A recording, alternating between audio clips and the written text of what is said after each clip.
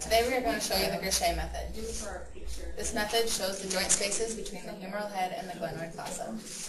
We do this procedure using an 8x10 film crosswise, and you're going to place your patient with their affected shoulder towards the IR. Your patient's going to be at a 45-degree angle with the scapula parallel to the IR, and you're going to find 2 inches medial and 2 inches inferior to the superolateral border of the shoulder. You're going to place the central ray on that scapulohumeral joint.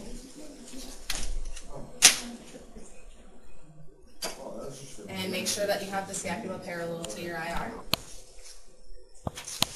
Then you're going to ask your patient to abduct their arm internally and place the palm of their hand on the abdomen.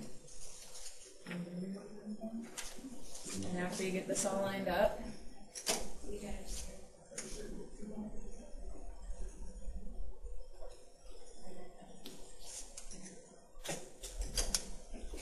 then you're going to ask them to suspend respiration.